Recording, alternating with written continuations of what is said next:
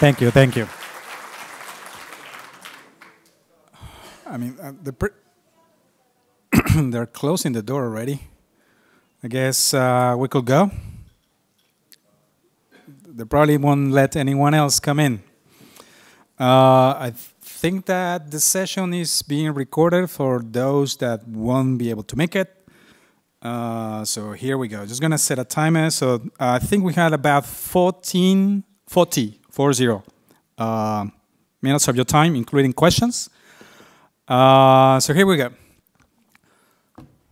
I am so happy to see so many of you here. This is my first time at Devoxx Greece. Not my first time in Greece. I love the country. I come pretty much every July for Crete. You might have heard of this conference going on in the island of Crete. Amazing place. Crete is a lovely island you guys have. There's no many things that I can see about this. It's just so beautiful. Anyway, so what I want to talk to you today is this topic called going beyond ORMs. And a quick question, how many of you work with REST APIs or applications that have to deal with REST? Most of you. And I guess some of those applications have to deal with data at some point in your life, right? How many of you love talking to SQL? Just a few hands. How many of you still do things like store procedures and PL SQL, stuff like that? It's fun, isn't it? Yeah, exactly. So that's why we use ORMs, so that we don't have to deal with that complexity. And because we will be able to use our own programming language of choice, which for most of you, I suppose, is Java, right? Yeah, Java? Anyone using JavaScript or Go, Python, Rust?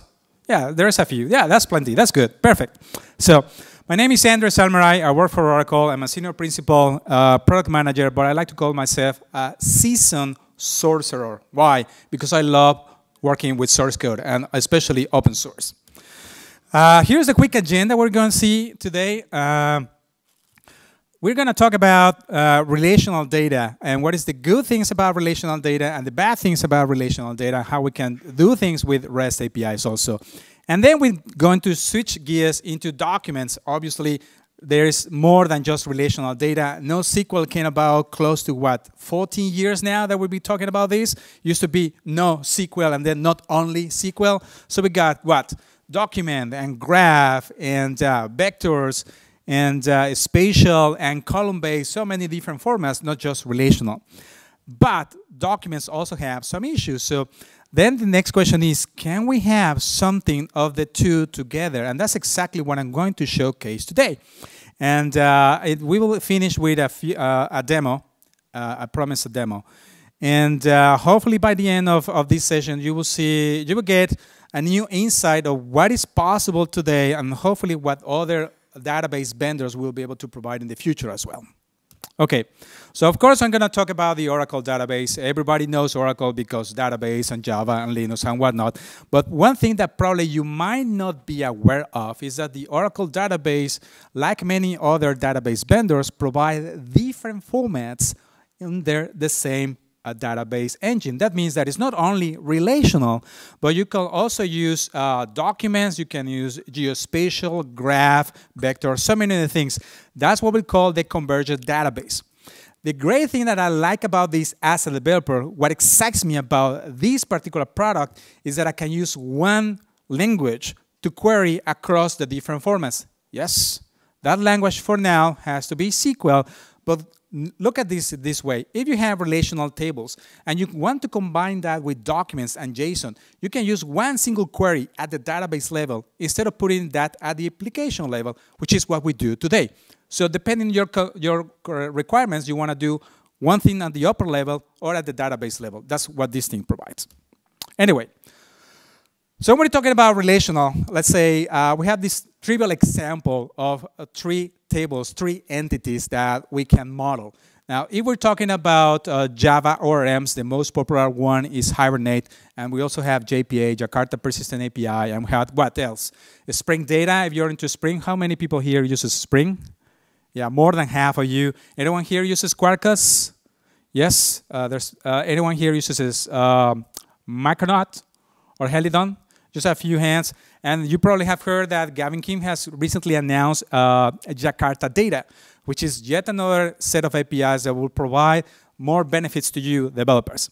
So with those APIs, you will be able to define mappings for these relational tables with Java classes.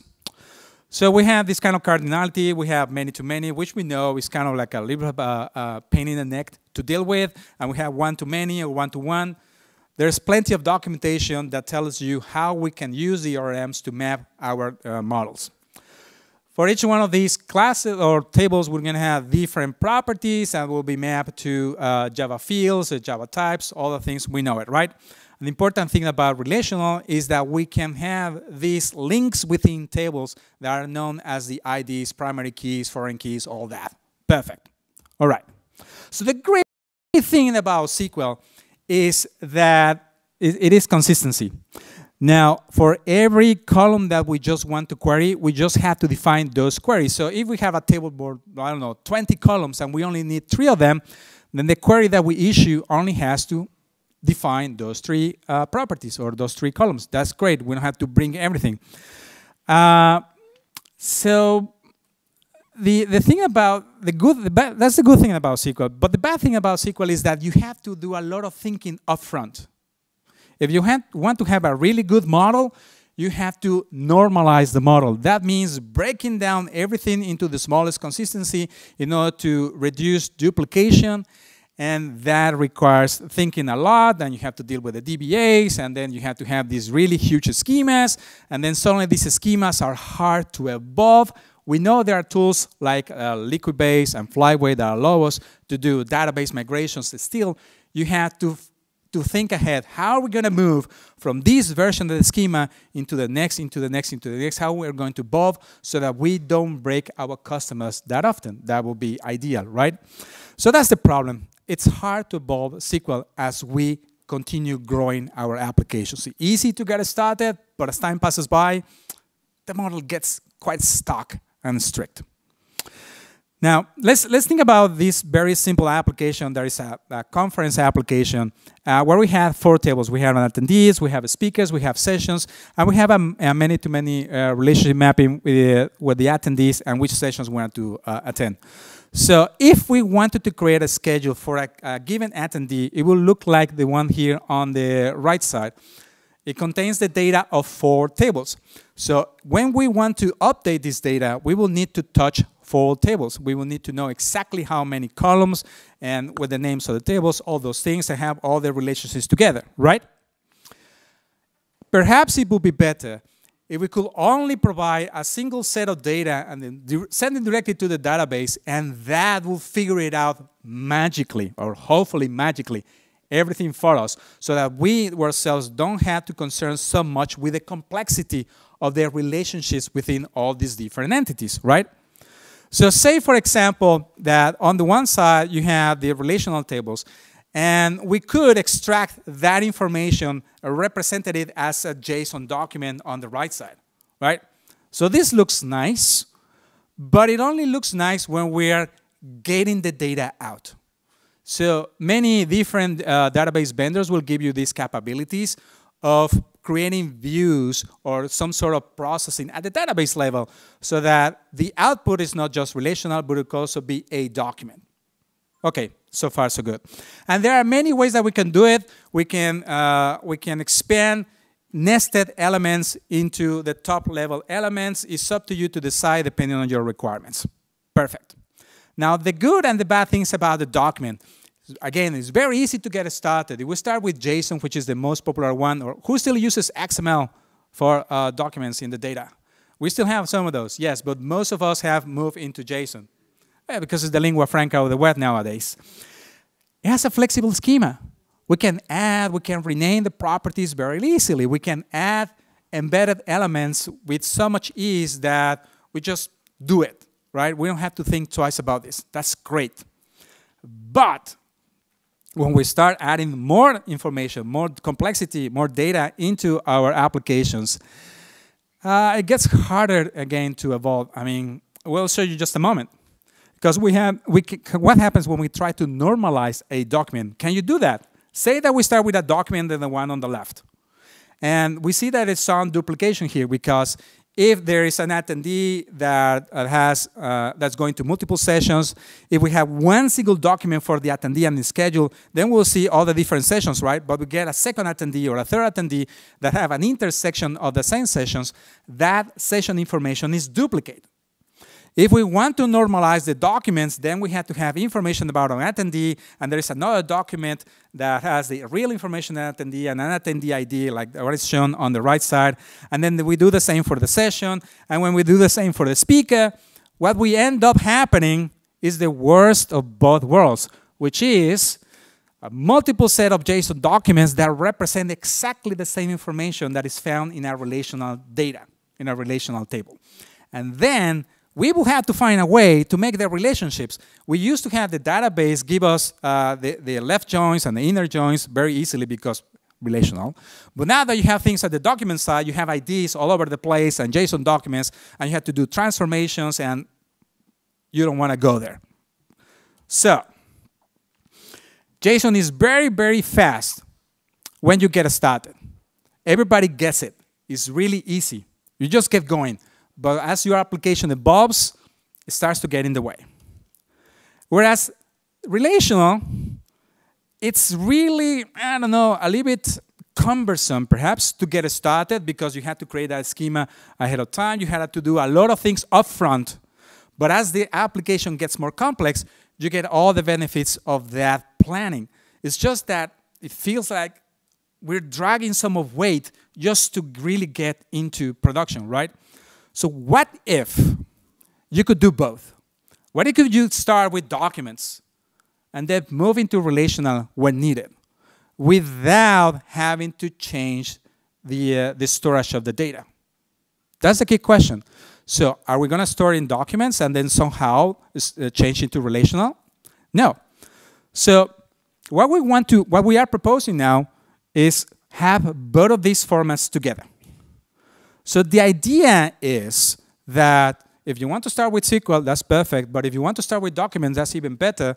And as your application continues to evolve, then you will continue to use documents where it makes sense. But you will also be able to use relational concerns when needed be or have that relational behavior.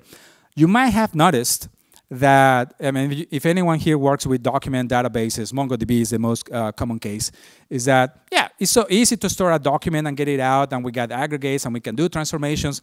How about those reports? Isn't that nice? It's not really that good, right? But relational data gives you, creating reports in relational is quite simple.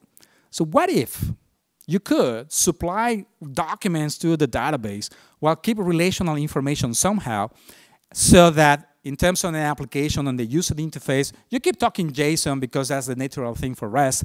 But on the backend systems, for everything else that requires reporting of relational data, you keep that. Wouldn't that be great? That would be awesome, right? Well, that's exactly what we are providing now with the latest version of the Oracle database. It's called JSON Document Duality View, or relational data view. The idea is you keep storing data in relational mode. That's it. You have columns of all kinds with all types, everything that you have known from years past. But you can also store a JSON in just one column, or there's a, So you store the document into one document of type JSON. We have different formats. We have different ways to store JSON, depending on what you want to optimize for speed, for reading, for streaming, so many different things.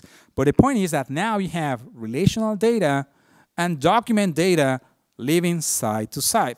So here's what you can do today. You can define something like this. We have two formats, JSON or GraphQL, whichever you fancy. And in the GraphQL definition, we're simply saying, hey, we're going to define a set of tables that come together, and this will give us that particular document view out of the set of tables. Now, from here, we're giving some information such, for example, for the first thing, the attendee, that is the table name that we're going to target. That is the root of our document. And we will list all the different properties. We can give different names. For example, the attendee ID, that's the name of the column. but the name on the document will be underscore ID. And then we will have their relationship with the attendee sessions. This is the mapping table. Notice that that gets transformed as a JSON array of objects. What kind of objects? A session object that has some properties. And a session has a relationship to a speaker, right? So those are the names of the tables, the ones on orange. That's how we're going to expose relational data as a document. We can, as I noticed before, list what are the name of the columns that will be mapped into the JSON properties. We can also tell what are the relationships with the other embedded objects. If we want to insert, we want to update, or we want to delete any of those relationships. And we can also mark embedded objects, such some things as a nest. That means that instead of having a deeply nested set of documents, we can expose those properties that are in one level down, push them one level up. That will be as the session having, it will be seen as the document of the session having a speaker property instead of having an embedded speaker object with a name property. Okay, so we turn this. We now have relational data exposed as document. We're just mapping from this to the outside world. Yeah, I mean, you can do that. That's not a problem. But what if you could do it the other way? What if you can take an input document and insert data with that JSON document into the database? And that will affect the relational columns. What if you could take a JSON document as an input and update data? Again, relational data. Wouldn't that be great? Such way that you at the application level don't have to do the transformations, so that you don't have to break down the document into its constituent spots, so that then you have to issue different SQL queries. No. That's what this feature does. It does all the magic, all the groundwork for you. So the idea is that if you're working with a REST API or a set of REST APIs, obviously this works for more than REST, but if you're using REST, again, you're dealing with JSON naturally.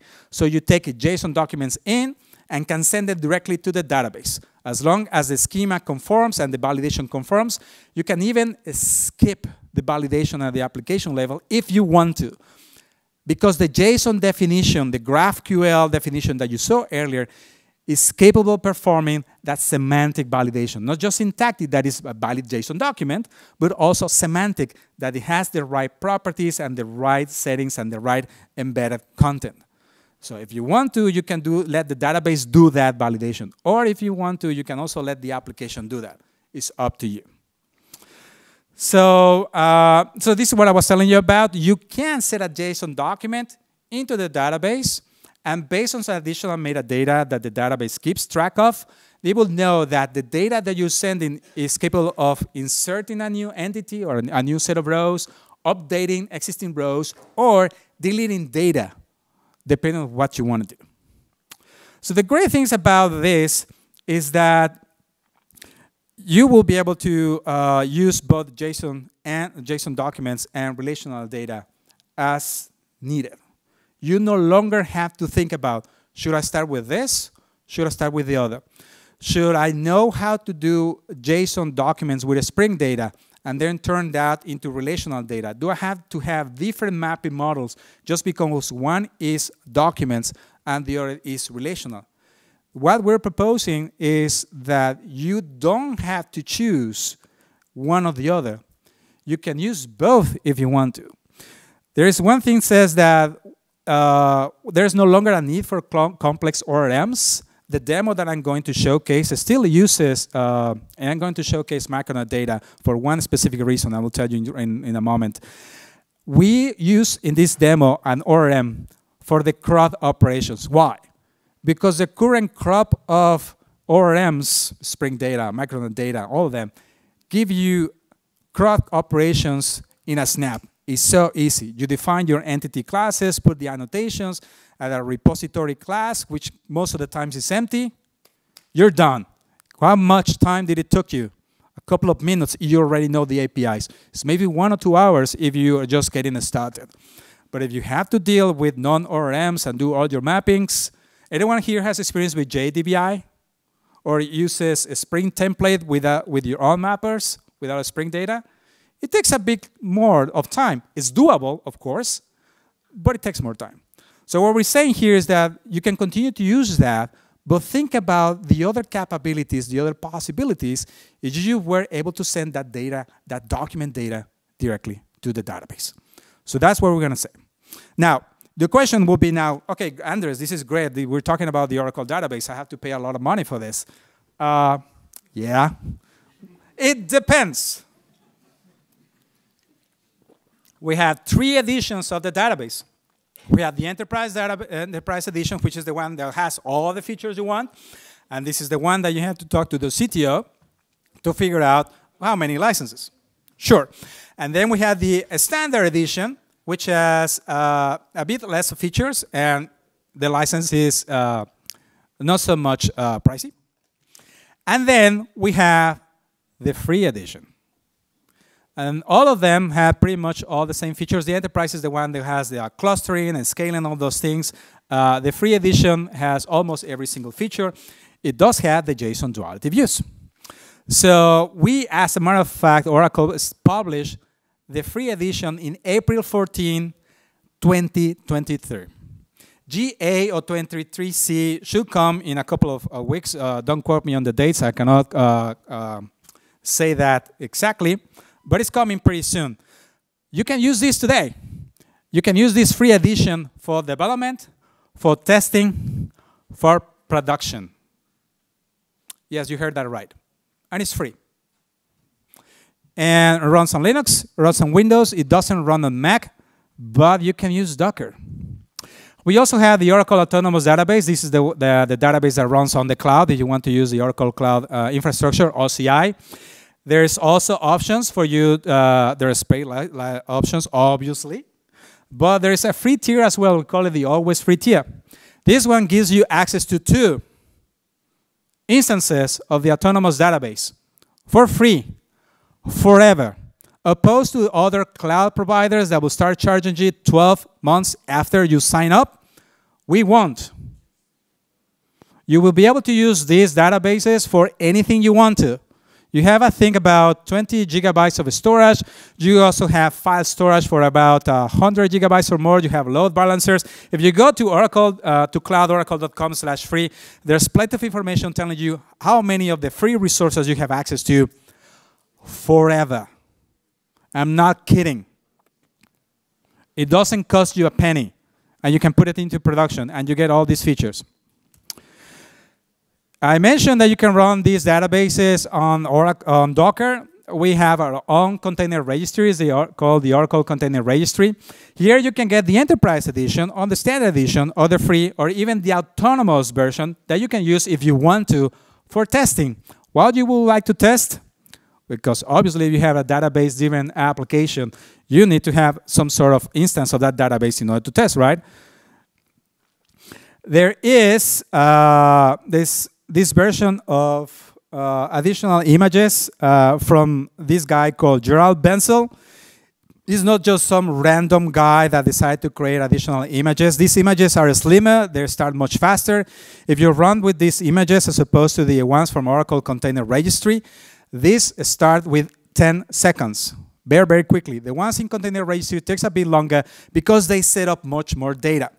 Now, this random guy is not so random. He's my boss. He's my manager. He works for Oracle. He knows what he's doing. So we got OCI Oracle XC, and we got, I think, the other one should be OCI Oracle Free. So Oracle XC is for versions 11 up to 21. And from 23C onwards, we call it OCI Oracle Free. So the repository for that, just change XC for free and you get it. And you might have noticed those QR codes, those QR codes are pointers to the URLs. Okay. Why would you like to use Docker? Why would you like to use those kind of things? So anyone here knows about test containers? Perfect, half of you. So for those of you that do not know what test containers is, I believe that Piotr is in the conference. He will probably talk more about test containers. Don't miss his session. But basically it's this. If you want to test out an application with a database, what do you do today?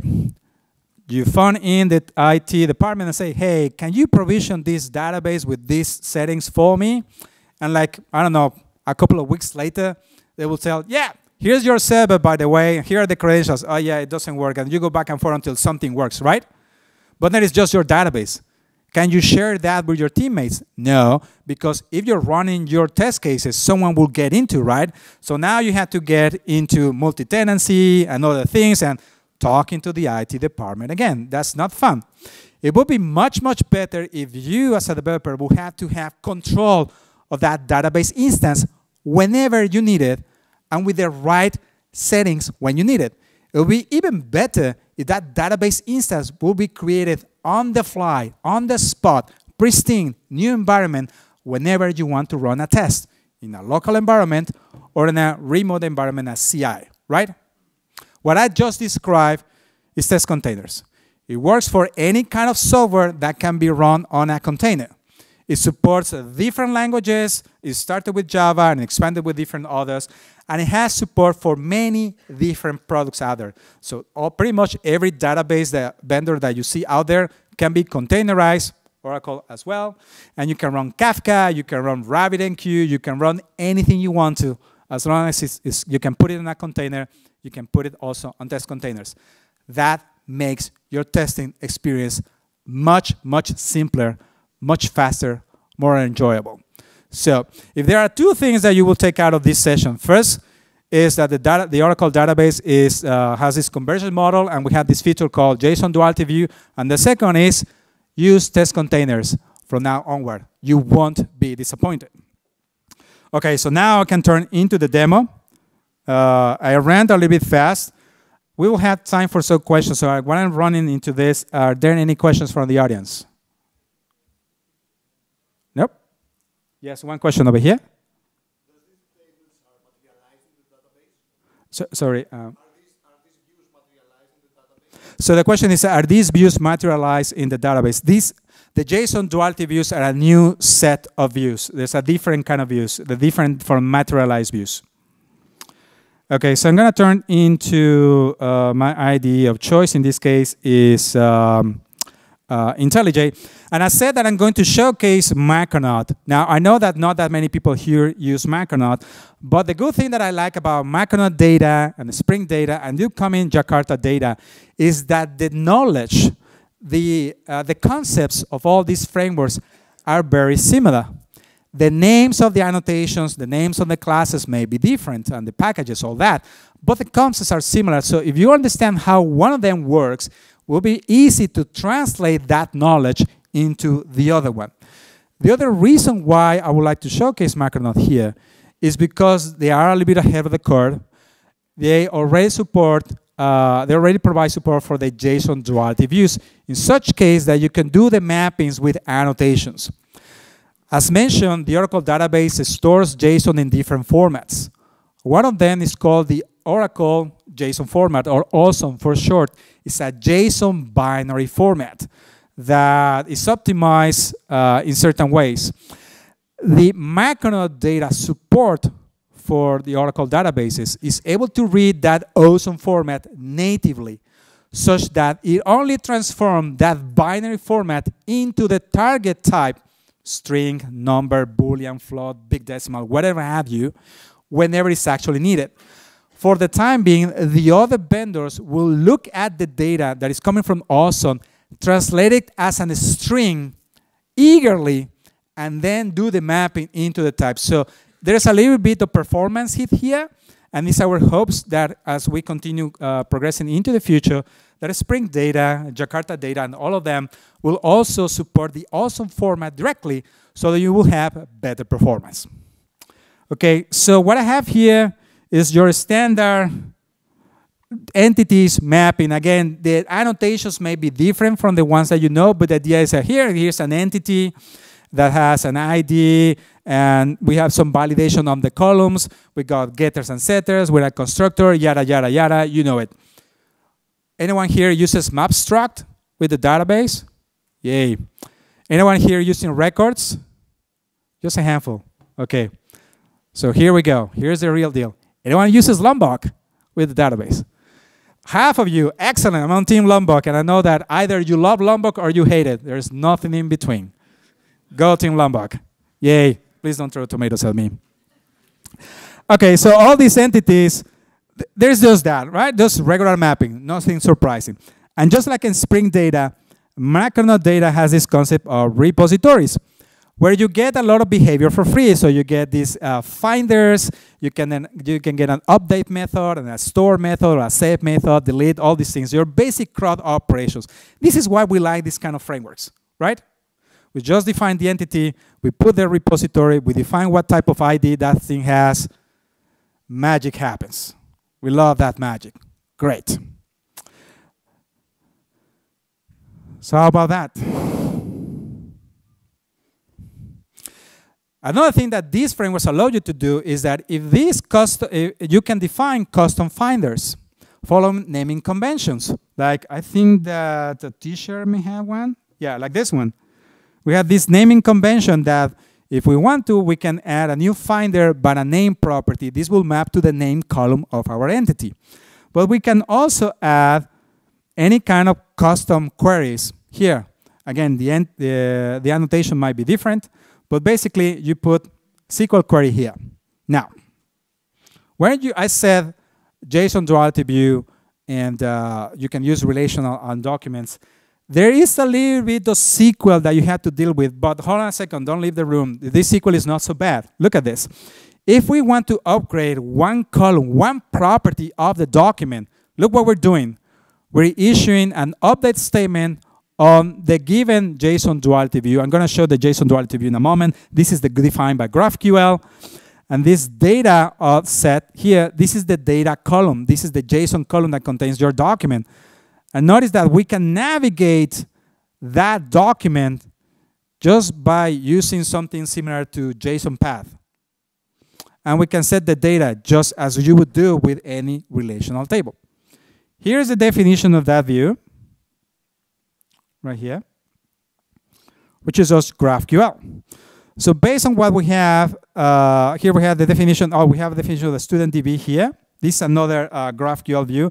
This is just for the student relational table. If we wanted to use CRUD for relational tables using documents, we can do it this way. We have some properties for that columns, right? And here we have the relationship with the classes. This will be a nested document. I mentioned that we had two ways to define relational views. One is, JSON Duality Views. One is using GraphQL, which reads much nicely. Or you can use this, which is a bunch of selects and mapping the JSON structure. It's up to you. All right. So when we go back to that repository, we have a series of methods that will allow us to update or insert data based on the document. So for example, if we wanted to find a document by ID, notice what we're doing. It's a simple select statement based on that JSON path expression on the JSON document. And the same way you would do it for the name, you can also do a delete, you can do all kinds of updates. And finally, here's one thing that I want to showcase. It's quite funny because the format that we're going to send data to the database is not, or at least from the application point of view, is a condensed document. I'm going to send a student with just the names of the classes. But when we want to store it in a database, we don't want just the names.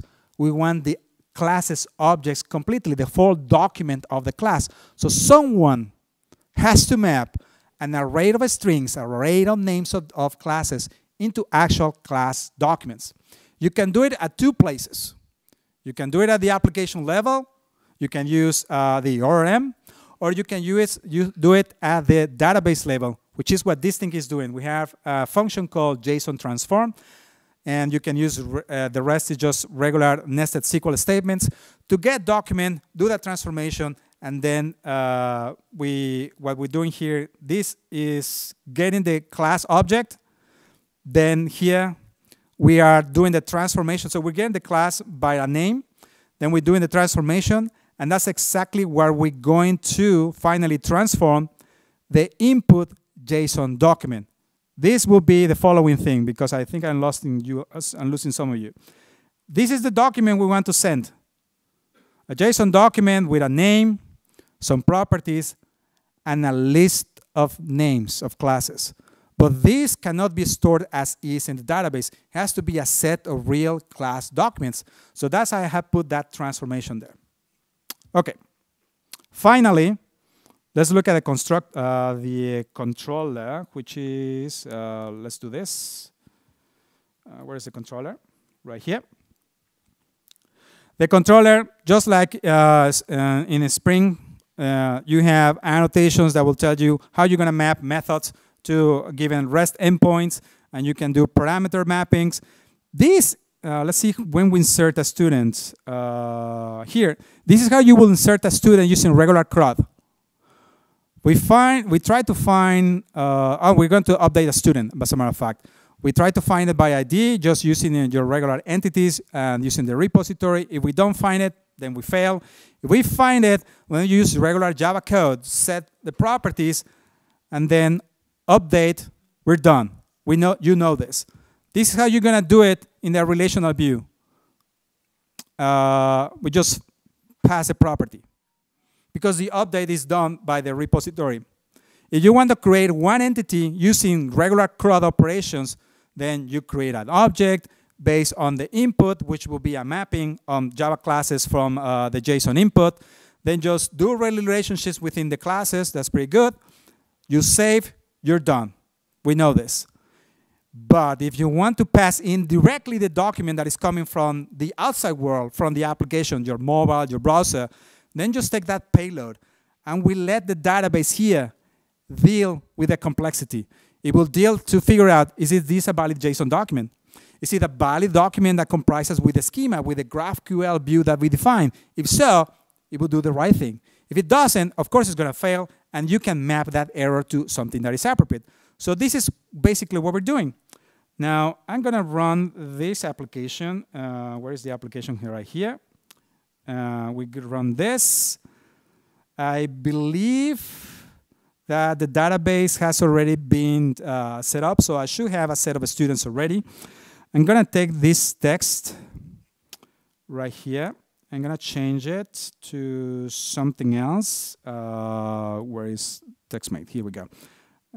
Let's put a different name here. Let's put Devoxx Greece, and we'll give it a full passing grade.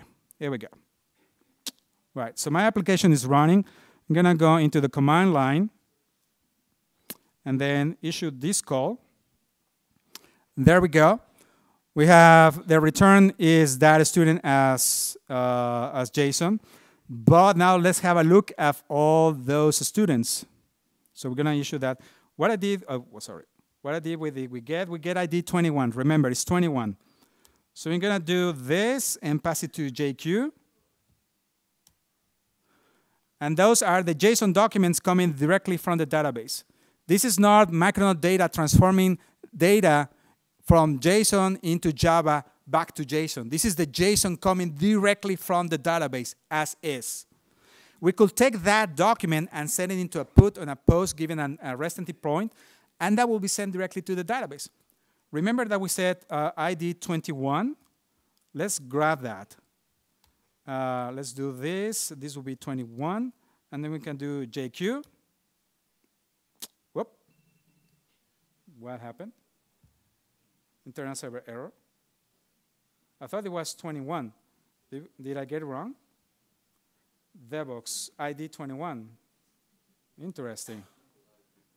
Oh, a student. That's why. No, it should be a student, right? What's the mapping that I set for the controller? Here we go. When we want to grab one by ID, just ID, a student. Oh, this is found by name, if I'm not mistaken. Yes. It's students, that is, it should be this endpoint, students, but for some reason it didn't find it. If we say the student and change the name to what we said, we have find a student by name. How do we set it? Like Devoxx Greece with a space? No, Devoxx together. Okay, so that should be Devoxx Greece like this. Not found. Because should be a student, a student. I'm not doing it properly. There we go. Yay. If the demo doesn't break live, it's not a real demo. It's a recording. Okay, so here we have it. I'm almost out of time, and but here we go. So you have more resources. If you go into this page, Oracle GitHub.free, there's a set of all kind of resources available to you as developers for free. No strings attached whatsoever. There's more information that you can find about the different Oracle products. There's tutorials, there's videos, there's a lot of things, and there's obviously also certification. So remember, if you go to Cloud Free, you can sign up for free forever for this set of instances. And there is also the free edition of the database that you can put in development and testing and production. Are there any questions? Yes, over there. Hi, thank you for the demo. You explained how you can enforce the schema of the documents that you write inside the database, but how easily can you evolve the schema? So the thing about how do you evolve the schema of a document? Well, it depends on your requirements, but hopefully it will be in such a way that you will either start first by adding properties. It's not just a regular document. And then you figure out that if at some point you have to rename or remove a property, that will constitute a breaking change. There is no easy answer for this one. Again, it depends on how quickly you will be able to let your consumers know that the shape of your document will evolve, will change into something else. You might, at some point, start adding new entry points that will accept a different set of documents so that you will still receive the old documents in the old entry point, and then you'll start to direct your clients into the new entry point. That's possible one way. So basically the best practice is to create a stepping stone, let's say, to both accept older formats and the newer ones, and then basically at some point you just transfer all information to the new format and just delete the old endpoint. Yes, correct. And the good thing about this feature, JSON Duality View, is that your relational table might have more columns, but based on the JSON Duality View, you will be able to expose it with different document shapes.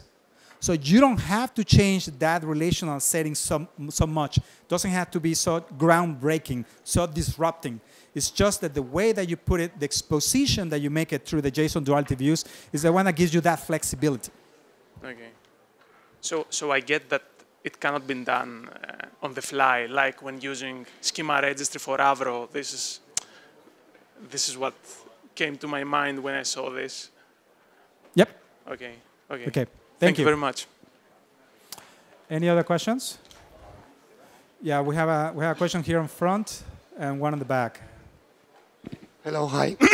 Do you have any constraint regarding the size of payload? For example, if the payload / document contains an image as a base 64, do you have any constraint to store it in the database? I'm talking about the size of document / payload. So the size of the document can be very, very big. If you send the image data as part of the JSON payload, okay, I would not recommend it. I would probably send the image as a different for a different entry point and store it as a blob, and put a relationship, perhaps some sort of ID, because you're transforming binary data into character data as part of the JSON document. So it will be much, much bigger than expected. Doable, yes. Okay. I would not recommend it. Okay, thank you. There's 2 more questions on either side, and I guess we'll be done. Yes. Hello. I would like to ask, I really don't like writing the queries directly on on my code base because of type safety reasons. Yeah. So when I use GraphQL, I have the schema and I have a generator as a Maven dependency that generates the model and the DTO. So I use that generated model and DTO for type safety reasons. Is there any a solution like this for this dual view? I love your question because this is exactly what Micronaut data is leading the charge.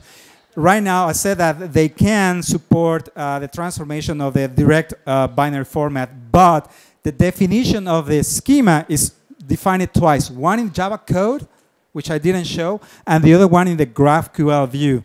It would be ideal if you just want to deal with Java code that you put all the set of annotations, and during the bootstrap, that Java code, that those annotations get realized into GraphQL views, right? And they just continue. This is something that we, as Oracle, my team is trying to get the point across with the other ISVs, with the other frameworks, so that we can have this kind of support. So that you as a developer don't have to deal with the schema twice, one in Java code and another in GraphQL or JSON. Just do it in one place and have it in a type safe mode.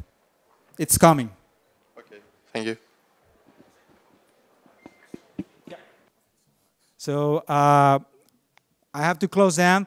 I will be around for the rest of the conference until Sunday. Thank you for your time. If you have any questions, I will be outside.